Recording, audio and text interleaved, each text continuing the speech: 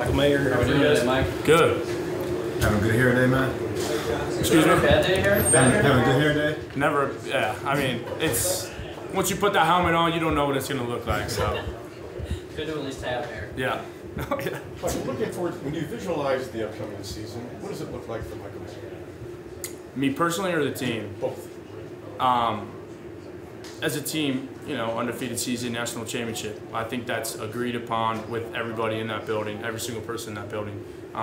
Personally, I'm just going to go try to play my best football. I know that sounds cliche. I know that sounds whatever. You know, I'm just going to go try to play my best football. I'm not worried about any more records here. I'm not truly worried about the Mackey Award. I want to win a national championship over that.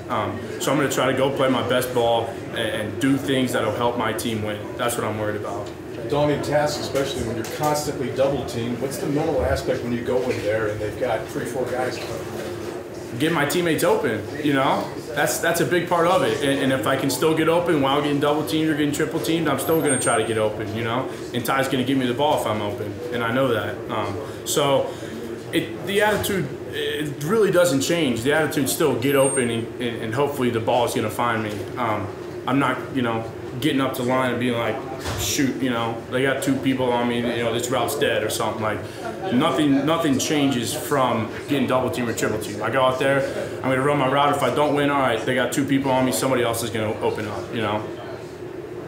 Where does Tyler's growth kind of come from over the summer? Yeah, Tyler, he's grown a lot. He's been a big leader, and he's become an even bigger leader after being, you know, announced QB1. So he's grown a lot. His throws have grown, his running, his legs have grown. His mental capacity to learn things and learn plays and read the defense has grown. Just overall, he's grown a lot, and I can't say enough good things about him. And then you being a June enrollee, what did you kind of see from Hogan and Eli as they progressed? I was telling him up there that, I mean, this tight end room is going to be good for a very long time.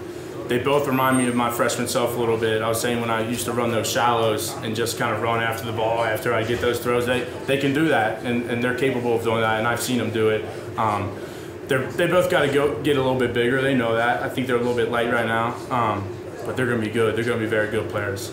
And then David Sherwood, what does he just bring to the offense? Yeah, he brings a lot. He brings an aspect of a little bit of grit, a little bit of toughness, kicking dudes out, blocking dudes, pancaking dudes. Just a good all-around player, and he's going to be great for us this year.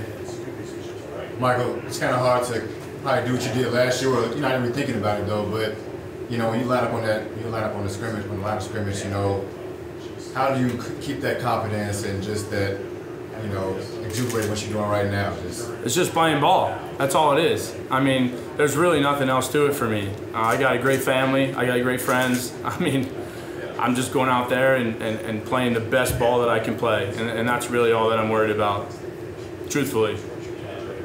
Mike, you dealt with obviously a lot of pressure before, and you have a fantastic year this year. I know you're still looking to take another step up this year. How does it feel knowing that in pretty much every game that you guys are going to go into, the other team is going to kind of have to center their defense around stopping 87? I'm going to still do my best to get open. I mean, if they want to put 2 people on me, I'm still going to try to get open, and if I'm open, Ty's going to give me the ball.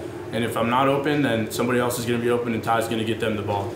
And we're going to keep doing that and until we win the game, and then we'll get out of there with a W, and then we'll prepare for the next game, you know? I know you had a lot of media attention last year, and it's only gotten bigger this year. How does a 21-year-old with this kind of notoriety already, how do you deal with, you know, this much of a spotlight this early? Great parents, great siblings, great people in the Goog, great community, great fans here. You know, the fans here are so happy for a football team. They're happy for me. They're happy for Tyler. It's not that difficult when you got great people around you, you know. Michael, you mentioned the tight end room. Let's talk about the coach. Been around a lot of coaches. What does Coach Parker bring to this program? Yeah, he brings a lot. He's a juice guy. He brings a lot of energy, and his biggest thing is details. Details, you know, one more step on that route. You know, your foot's in the wrong place on that block. Try to move it 6 inches to the left there. Just all sorts of things that I've never really thought of as a football player. sometimes it's like, all right, I got this dude blocked and that's good, the running back goes away. Now it's, all right, no, you got him blocked, but when you can drive him 5 yards back, then you might as well drive him 5 yards back too.